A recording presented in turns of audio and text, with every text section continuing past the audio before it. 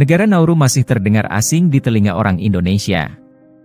Hal ini memang wajar, soalnya negara pulau ini memang sangat kecil, bahkan tidak memiliki peran besar dalam dunia internasional.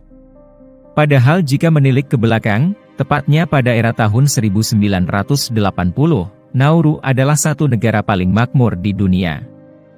Namun dalam beberapa tahun kemudian, statusnya menjadi salah satu negara paling miskin di dunia. Kisah tentang Nauru ini memang cukup memprihatinkan. Kini, negara dengan luas pulau utama hanya 21 km persegi ini menjadi satu di antara negara kepulauan terkecil di Pasifik dengan populasi penduduk tidak sampai 10.000 orang. Bekas jajahan Inggris ini tercatat pernah menjadi negara dengan pendapatan per kapita tertinggi secara global, sehingga sempat membuat iri negara-negara tetangga di Pasifik. Dulunya, Nauru merupakan negara penghasil fosfat terbesar yang ada di dunia. Bukan sembarang fosfat, namun fosfat yang dihasilkannya memiliki mutu sangat tinggi yang terbentuk dari endapan kotoran burung selama berabad-abad. Fosfat sendiri merupakan bahan baku pupuk. Setelah merdeka dari Inggris tahun 1968, tambang fosfat begitu marak di Nauru, puncak produksinya terjadi pada era tahun 1980. Permintaan fosfat dunia yang mengalami kenaikan pesat untuk kebutuhan penyubur tanah memicu eksploitasi besar-besaran fosfat di Nauru. Kebutuhan pangan memang meningkat drastis beberapa tahun pasca Perang Dunia Kedua karena bertambahnya populasi, sehingga mendorong naiknya permintaan fosfat. Di sisi lain, cadangan di tambang-tambang fosfat di Australia dan Selandia Baru terus menipis, ini membuat pasokan fosfat beralih ke Nauru. Pada tahun 1963 sampai 1970, banyak para penduduk yang dipaksa pindah karena peningkatan pembukaan tambang fosfat. Tentunya, keuntungan yang didapatkan oleh pemerintah Nauru pun sangat besar. Dari penjualan fosfat pada tahun 1980 saja, negara berhasil mendapatkan pemasukan paling sedikit sekitar 123 juta dolar Amerika Serikat. Pemasukan ini belum termasuk royalti serta penerimaan dari pajak. Dengan penduduk hanya sekitar 10.000 jiwa, Nauru berhasil menduduki di posisi teratas negara dengan pendapatan per kapita tertinggi di dunia, yaitu mencapai 27.000 dolar Amerika Serikat per tahun.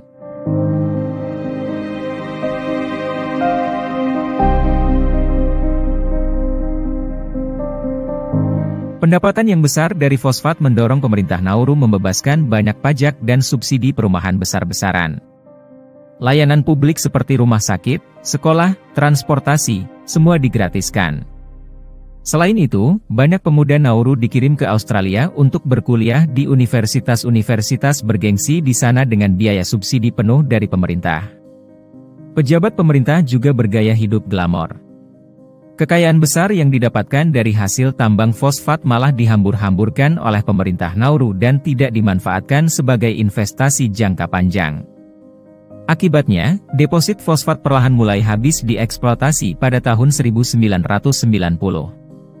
Selain royalti yang menyusut, bekas tambang fosfat pun membuat kerusakan parah sekitar 60% pulau utama Nauru. Permukaan sisa dari tambang tidak bisa dimanfaatkan untuk pertanian, sehingga menjadikan lahan gersang serta membuat lubang menganga di mana-mana.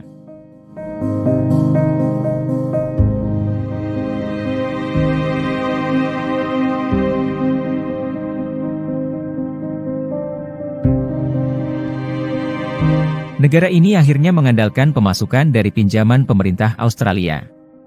Tahun 2002, Nauru bahkan tak bisa membayar utangnya sebesar 239 juta dolar Australia karena devaluasi mata uang negeri kanguru itu. Sebagai gantinya, beberapa aset digadaikan ke Australia. Salah satu aset yang disita antara lain Nauru House dengan 50 lantai yang berada di Collins Street. Aset lain milik Nauru di Australia juga digadaikan antara lain properti mewah Motel Downtour dan Hotel Mercure di Sydney.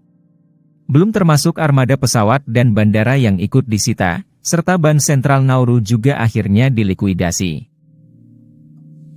Selain habisnya cadangan fosfat dan kerusakan lingkungan, korupsi akut di kalangan birokrat Nauru semakin memperparah keadaan. Saat kejayaan fosfat di negara itu, banyak pejabat menghambur-hamburkan uang negara. Untuk menyelamatkan ekonominya, pemerintah Nauru sejak tahun 1990 mengambil kebijakan kontroversial dengan mengubah negaranya jadi negara surga bebas pajak sehingga jadi tempat transit pencucian uang. Amerika Serikat bahkan menetapkan Nauru sebagai negara tujuan pencucian uang dan menjatuhkan sanksi ekonomi untuk negara pulau tersebut karena dianggap jadi sarang bagi pendanaan aktivitas teroris Al-Qaeda.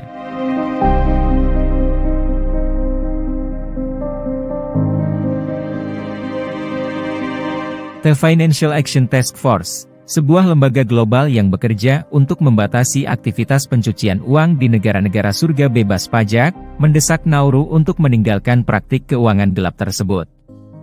Hasilnya pada tahun 2004, pemerintah Nauru mengesahkan Undang-Undang Anti Pencucian Uang dan Pendanaan Teroris, serta perbankan yang bersifat offshore atau pengelolaan investasi luar negeri.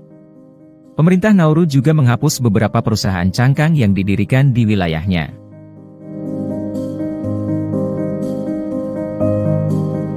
Namun, hingga saat ini, Nauru masih bergantung pada negara Australia saja. Bahkan, setiap tahun sampai 2018, Nauru menerima bantuan sekitar $176 juta dari Australia.